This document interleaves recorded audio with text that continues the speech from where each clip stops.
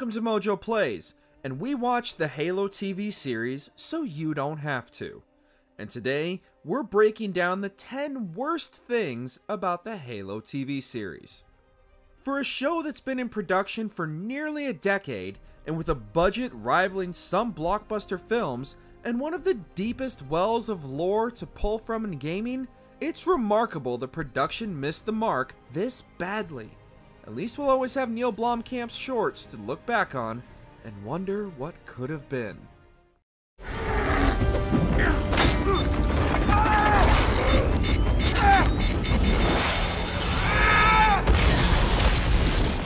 Did you watch the Halo TV series? What are your thoughts on all the new video game related TV series and movies on the way? Let us know down in the comments. Before we continue, be sure to subscribe to our channel and ring the bell to get notified about our latest videos. Production. Hello, Master Chief. I'm Cortana. Each episode of the series reportedly cost $10 million per episode. You'd think they'd do a better job of, is that an AK-47 in the year 2552?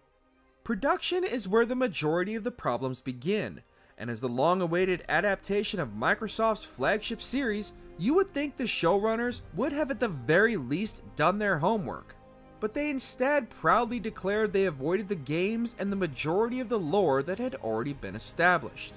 From showrunners who clearly aren't fans of the source material, to the fact that 343 signed off on all of this, the show was clearly going to have an uphill battle it didn't need to, with so many of the pieces already there for the team to adapt in a way that could have appealed to both new and old fans, but instead, they chose to please no one. It'll be easier if you let me help.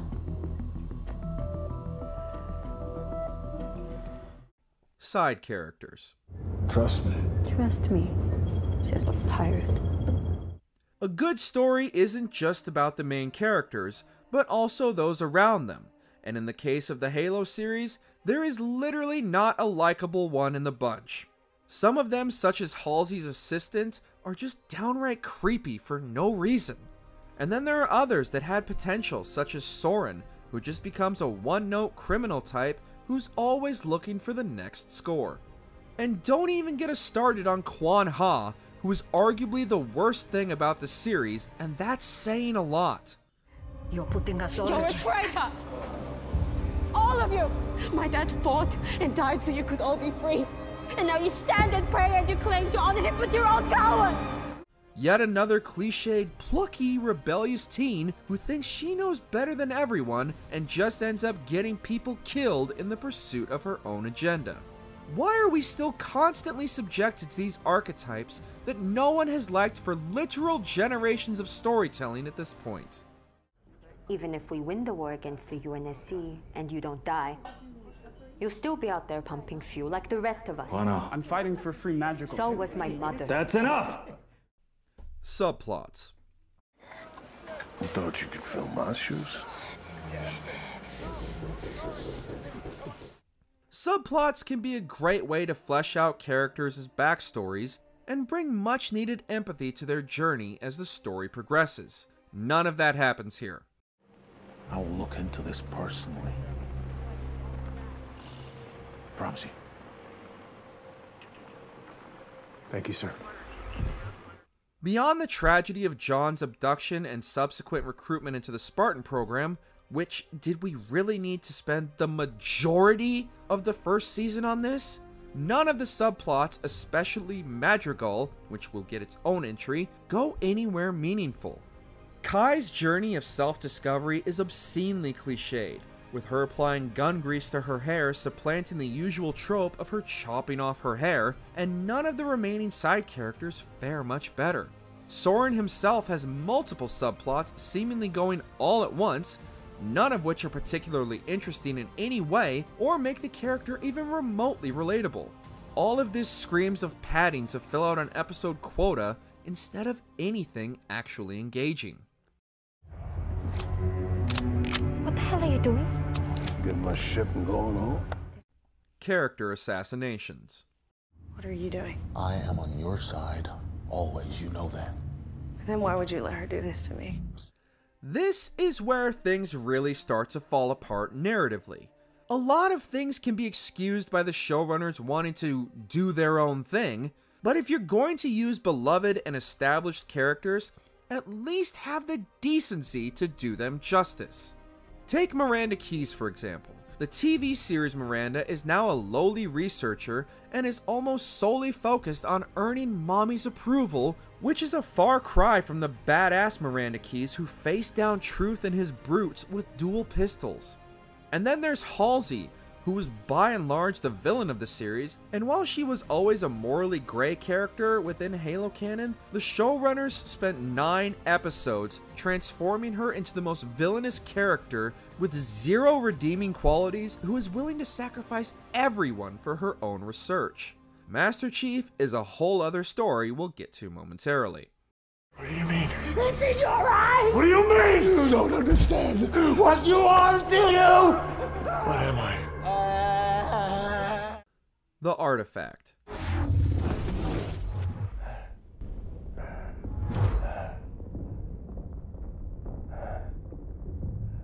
Chief, sit rep. What even is this? And why did it take up the entirety of Season 1? The search for the Keystone and the Artifact is the driving force of both the UNSC and the Covenant throughout all 9 episodes of the first season, and by the end, we're not any closer to understanding their relevance beyond a MacGuffin to avoid following the plot of the video games the series is supposed to be based on. No explanation is given as to why only John and the series' original character McKee can activate the relics beyond a need to make them predestined to discover Halo and give him a pointless love interest. Part of what makes the discovery of the original Halo so interesting was the questions surrounding it. But now we have these artifacts that have been repeatedly tested to unlock the mysteries of the Halo without ever even physically setting foot on one. McKee, send us back.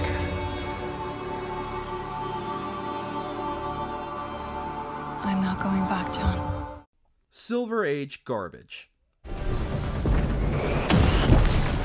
Silver team, engage. The showrunners made it very clear this series was not considered part of the official Halo canon, but come on! There's taking liberties with an established property, and then there's just setting it on fire to see how long it will burn. Beyond the fact that apparently the Spartans need inhibitor chips now to control their combat prowess, instead of them just being insanely well trained, why did Cortana need to be implanted directly into John? Oh, that's right, because he never wears his freaking armor. We already touched on the bastardization of the characters, but it bears repeating again just how little care was given to the series' beloved heroes and heroines in a series that has spanned 2 decades. There is a lot that has happened over the years. A lot that I am not proud of. Everything to do with Madrigal. My father's dead now. He was killed defending Madrigal. Because of something you told him. This is the straw that broke the fanboys' back.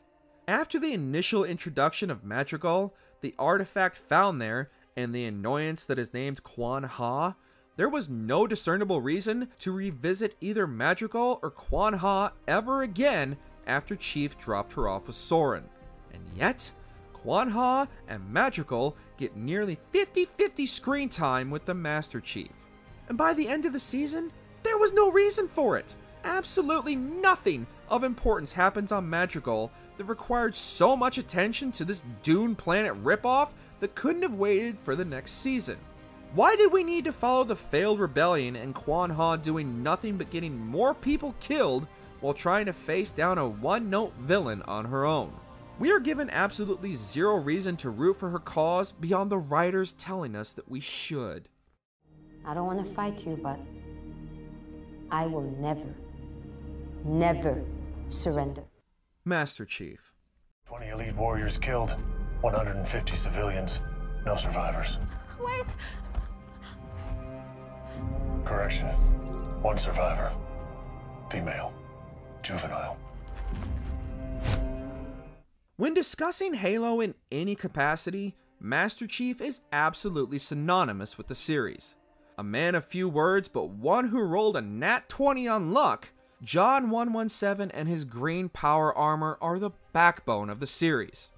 Which is why what the showrunners have done to him is tantamount to sacrilege. Though Master Chief is still the demon to the Covenant, this is Chief in name alone.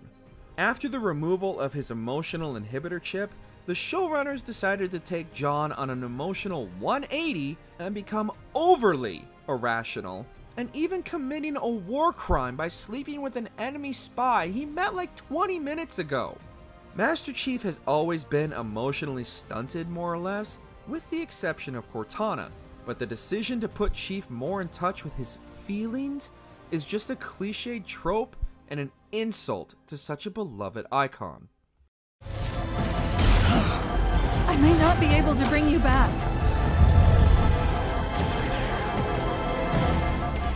I trust you. Armored down.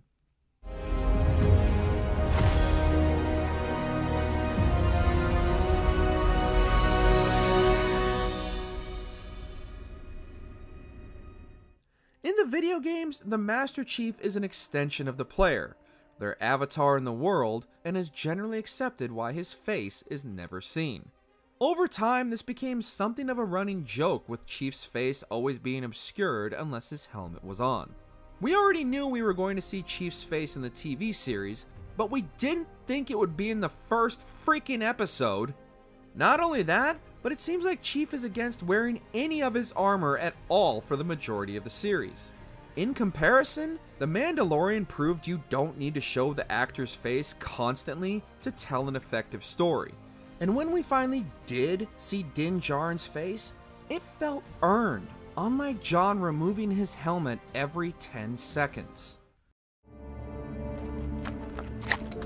This is the way. Halo?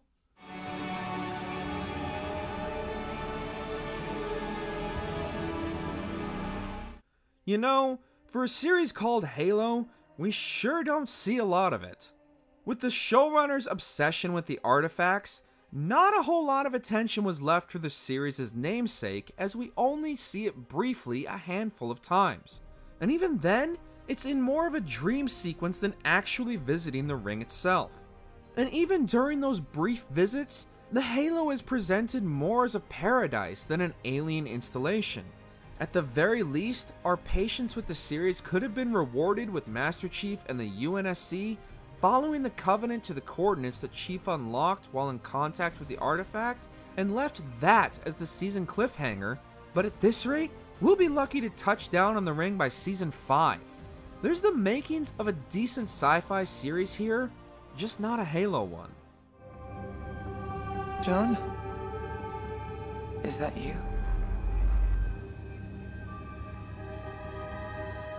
Did you enjoy this video? Check out these other clips from MojoPlays, and be sure to subscribe and ring the bell to be notified about our latest videos.